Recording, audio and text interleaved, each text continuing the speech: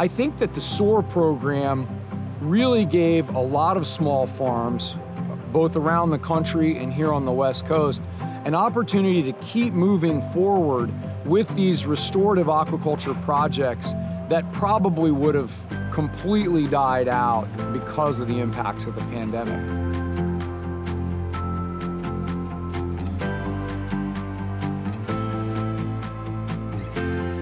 The Riggins family has lived here for 225 years. We've eaten oysters since we moved here. The oysters used to be much more plentiful. About 40 years ago, there was a disease went through the entire Chesapeake Bay. So we have been, since then, building back the oyster population. And one of the reasons that I'm doing this, and that my daughter and son-in-law are doing this, is that the oysters are absolutely essential to bay health.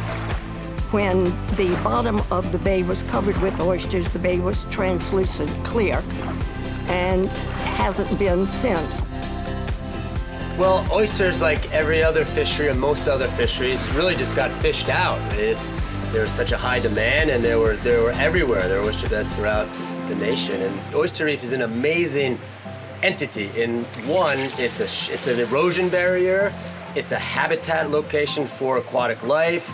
It's a first line of defense on filtration of all the nitrates and phosphorus that's coming off of land from fertilizer. The whole aquaculture industry, and particularly the oyster, is one of the few food sources that is a net positive to the environment.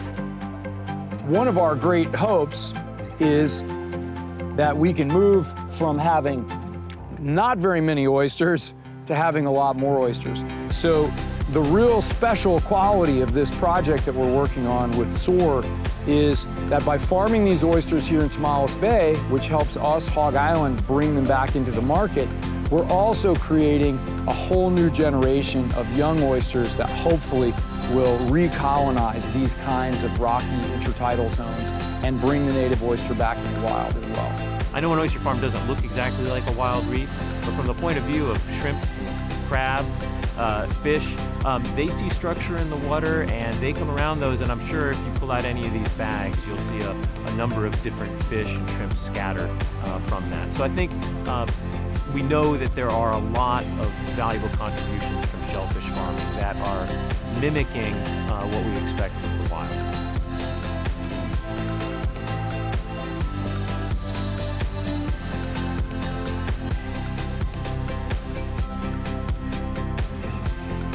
Building a sustainable oyster reef.